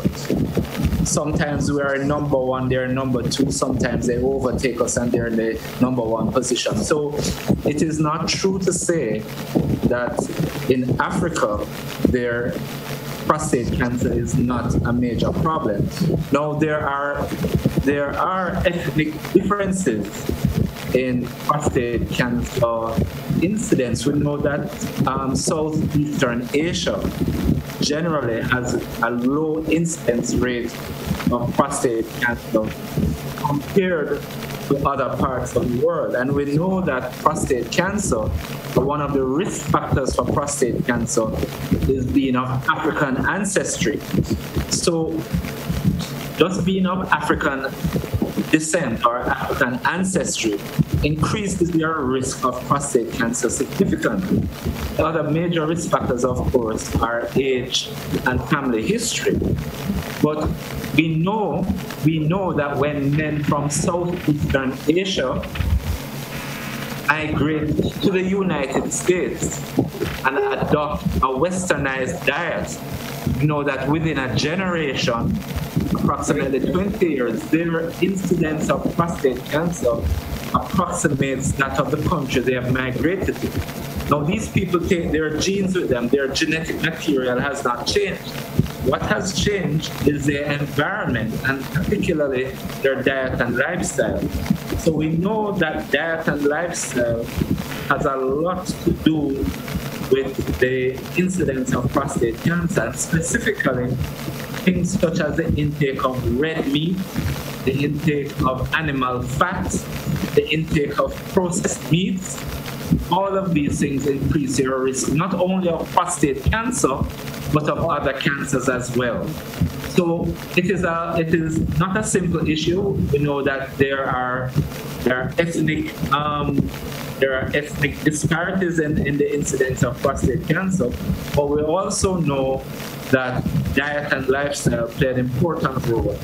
And so that accounts for some of the differences that we see in the incidence of prostate cancer in Southeast Asia as opposed to westernized countries such as North America and Africa.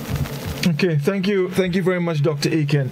So that was our last call, and we have gotten to the point where we have to wrap for this evening. So in closing, I want to put to both Dr. Aiken and Dr. Frame, going forward as it relates to closing the gap. Of course, prevention and treatment and all of that.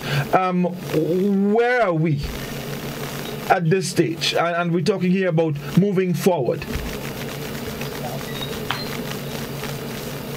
Dr. Frame, you're going to go first?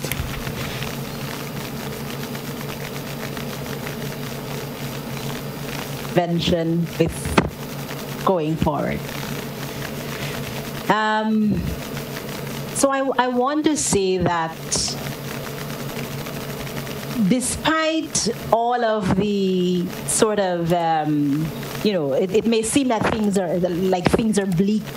There's a lot of things going against us, right?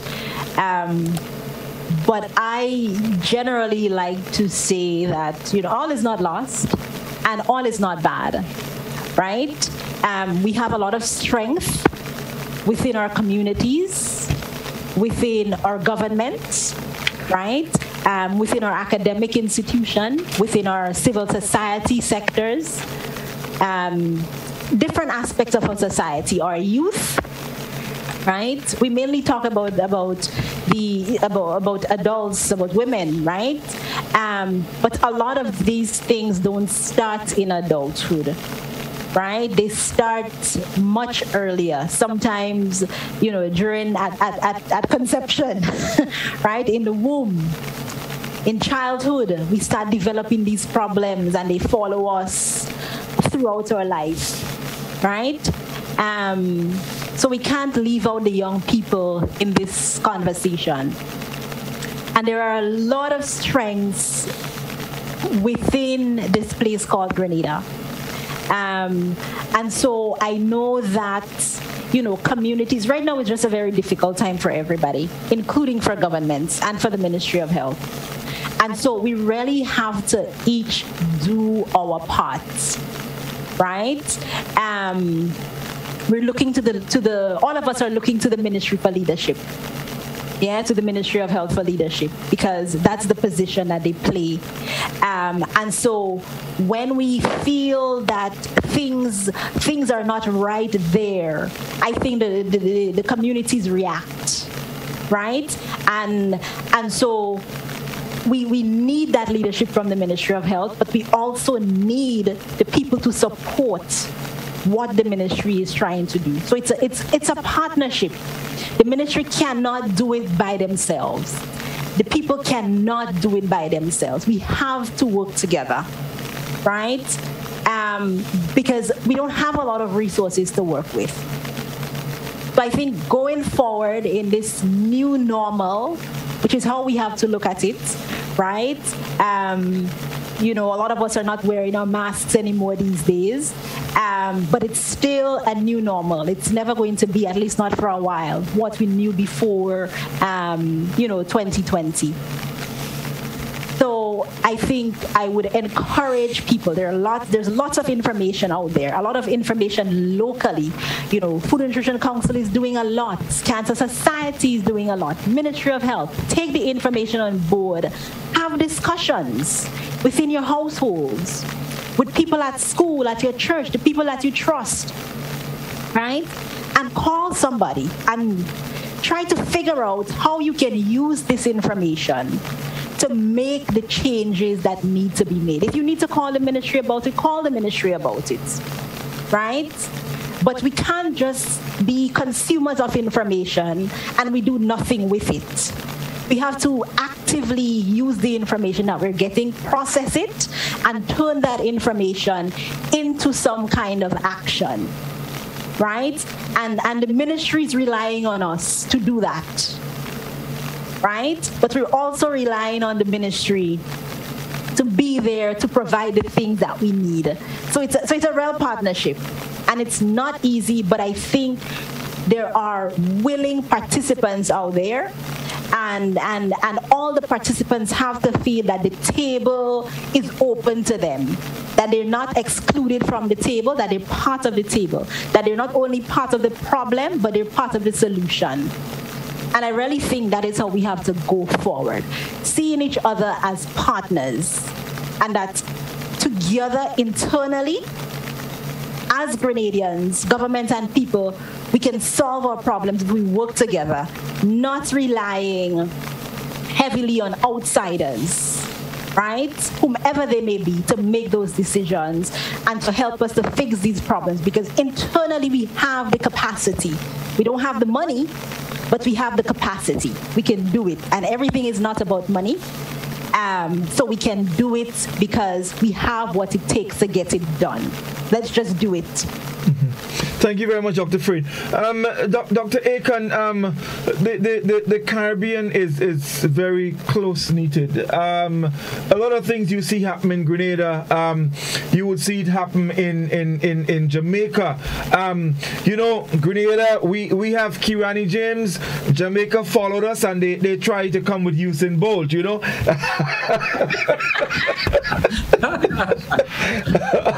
and you see this kind of things happening. So we're very close, and so going forward, yes, we have our job here in Grenada cut out for us, but the Caribbean also has a part to play as an entity in moving forward.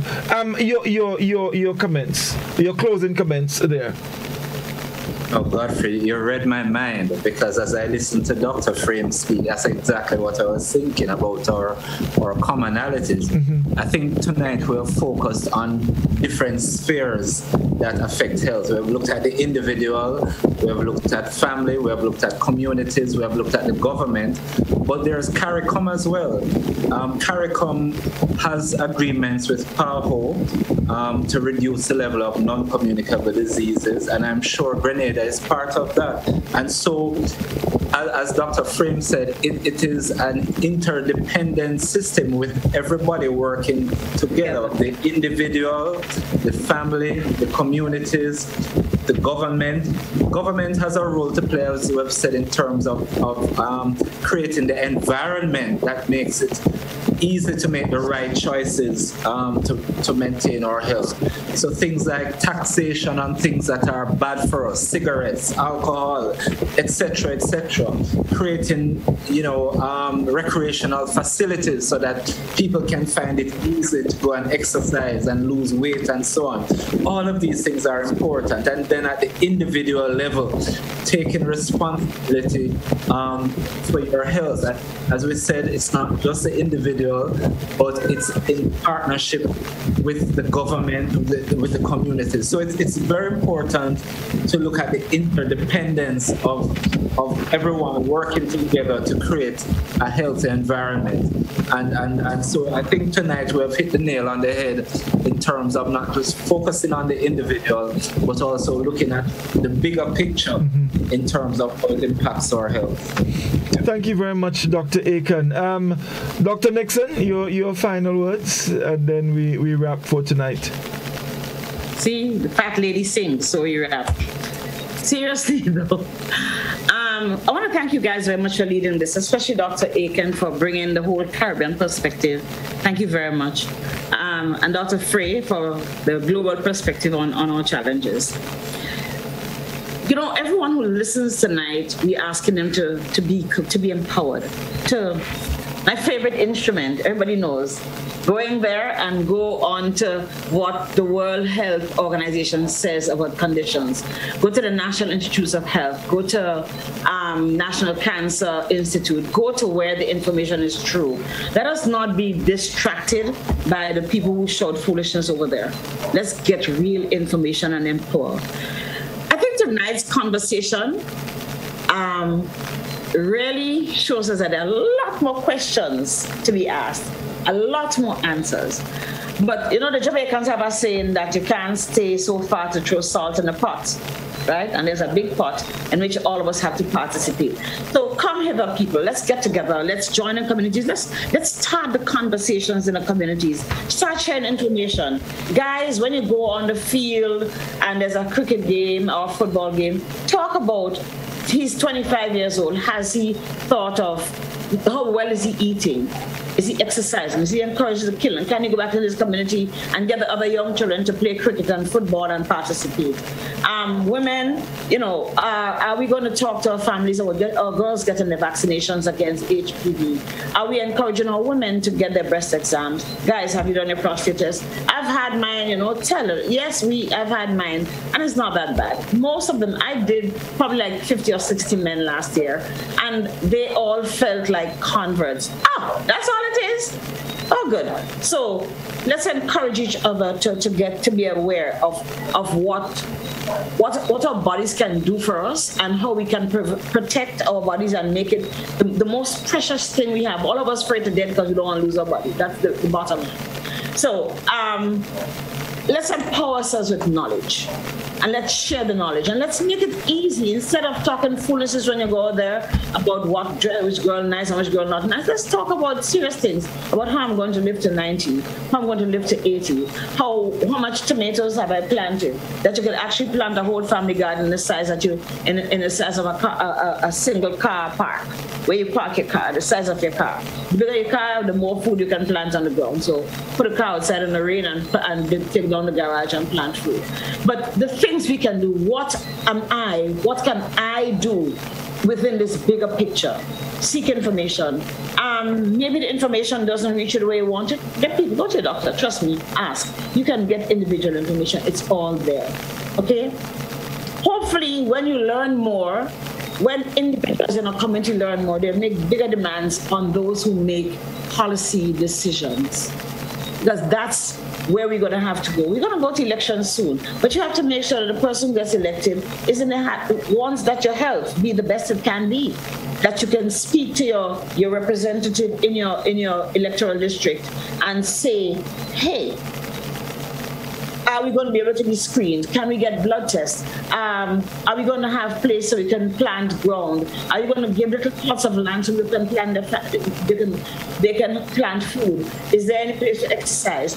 What happened to the health center that you closed on last week? Is going to be reopened? Are you going to make sure that we have culturally appropriate people who know how we think up in Chantimel or in Lamour? about our health, what are our needs, okay? So that where's the funding? Are we going to ensure that health funding is improved? Who's going to provide for a woman who needs a radiotherapy to go to Antigua to get her care? Are we going to be bringing physicians part-time? How are we going to collaborate with St. George's University to ensure that as our prime health education and center, that we can get better involvement in preventing care? Are we going to train more doctors to become primary care physicians so that they can work at the primary care level? How are we going to support our nurses? How are we going to ensure that facilities are there so that people in primary care? That is what we're going to do. That is the politics of it. Okay, that's how we're going to become responsible and take on whatever we decide as a group of people. Start with an individual that will ensure that care is handled. At the end of the day, it is yes our responsibility, but we work within a bigger group to ensure that we can collectively close that care gap, especially as it relates to cancer, which we're talking about tonight, right? It's been a long road, and we know there are lots more things that we have to do. So I'm going to ask you to just become aware and figure out, how am I going to make a change? How am I going to encourage change in my home, in my community? How am I going to prevent obesity in my children so that they don't have cancer, they don't be part of the 65% by 2030? All of those things. What is my responsibility? Can I meet it? And how am I going to get support to make sure that my responsibilities are achieved? I can use my sense of responsibility to achieve the quality of health and the well-being that I deserve.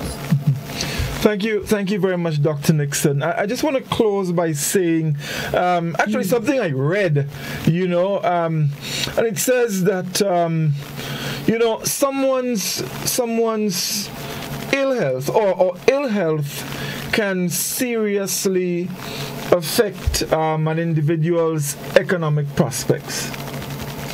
But health is generally valued when sickness comes. Prior to that, we carefree. We don't get screened, we don't go do our checkups, and all of that. And so I really hope that our listeners tonight, paid very close attention to the information that was disseminated, and that we don't just, as our grandparents used to say, let it pass in one ear and go out in the other. But we take it really serious, and let's take our health in our hands. We know that there are barriers, as Dr. Frame, excellently explained to us. There are barriers, it's the fact. But we still have a part to play. We just can't sit down and say, you know what, well, this isn't available, so I can't do anything. There must be something you can do, to at least help to mitigate. You may not be able to solve the problem, but you might be able to mitigate and make your life a little easier. So let's do what we can. And let us ensure that we play our part in this partnership so that we all can have the best possible health. Dr. Aiken, I thank you very much for appearing again. And of course, we definitely will be calling you again sometime. Dr. Frame, it was such a pleasure. And I know we have an engagement soon coming, so I'm looking forward to that. Thank you very much. Dr. Nixon? No, I want to remind people that COVID's still keeping, and all my crap is over there trying to grab us. I know there's Caribou Carnival coming up. I'm going to ask people, please party responsibly. Be responsible for yourself. Wear your mask. Do not drink and get drunk so you don't know where you are and whether or not your mask is still on your face. Do sanitization, and as far as possible, keep away. Please be responsible not only for yourself, but for the people, especially your seniors and the people who have little resistance. And of course, reminding people that we are not wearing a mask tonight because we are in different places. In the four corners of the earth, here we are. No, we have to remind them we're not sitting in the same room, and therefore we're not wearing masks. Were we so? Please remember that masks are still fashionable and worn properly, covering your face. Enjoy Carnival if you should go. You don't have to go. Watch it on TV. I hear it's nicer there. But please be safe. I'm begging you guys, because we don't want to have to take our children back out of school. They just started face-to-face for the first time in several months. We don't want to have to take them back out of school. We are not looking forward to a surge, and Omicron is still out there waiting for us. Thank you very much. Aiken says health is wealth. So let's be healthy so that we can be wealthy. Definitely. Thank you very much, Dr. Nixon. Thanks again, Dr. Frame and Dr. Aiken. Until next time, do have a good night. All the best. Yes, indeed. Russian banks